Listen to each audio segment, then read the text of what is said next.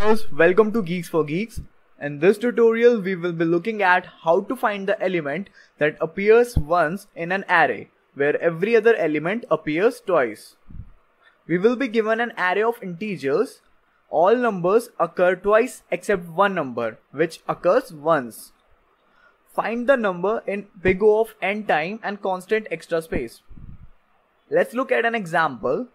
If the input array is this, our output should be 7 because 7 appears once in this array. First we will look at a simple solution. A simple solution is to check every element if it appears once or not. Once an element with single occurrence is found, return it. Time complexity of this solution is big O of n square. The solution is to use hashing. Traverse all elements and put them in hash table. Element is used as key and count of occurrence is used as value. Traverse the array again and print the element with count 1 in hash table. This solution works in big O of n time but requires extra space. Solution using XOR. The best solution is to use XOR. XOR of all array elements gives us the number with single occurrence.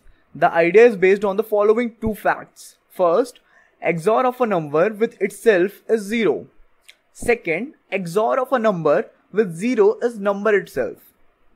Let's try to implement this.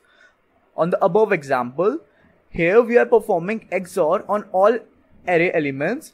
Since XOR is associative and commutative, above expression can be written as this. The XOR of number with itself is 0, therefore all of this is 0. We are left with 7 XOR 0, which is equal to 7 according to our second property. Let's look at the C++ code. It is a very simple code. We are just running a loop to traverse through our given array and XORing all the elements.